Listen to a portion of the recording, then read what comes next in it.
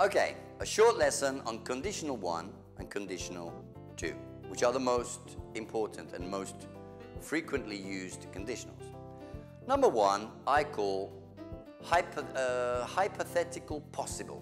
Something real, something that really could happen in the future. It's a reality.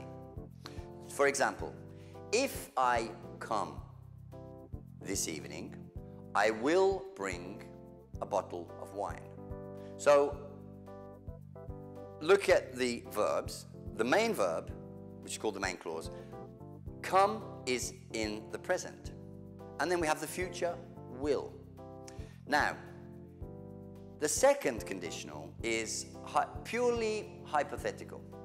We use it to talk about our dreams. If I won the lottery, I would buy a Ferrari, for example.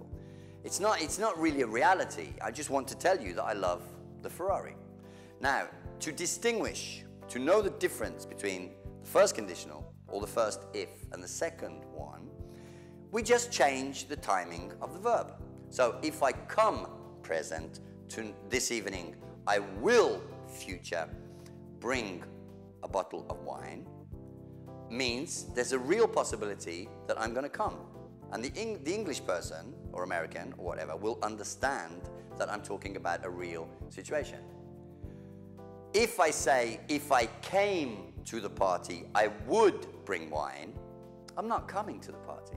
This is purely hypothetical. I'm not really talking about reality. So, and the English person knows that I'm not coming because I didn't use the present come and then will. I used came and then would. Would is like the past of will. So these are the first two ifs.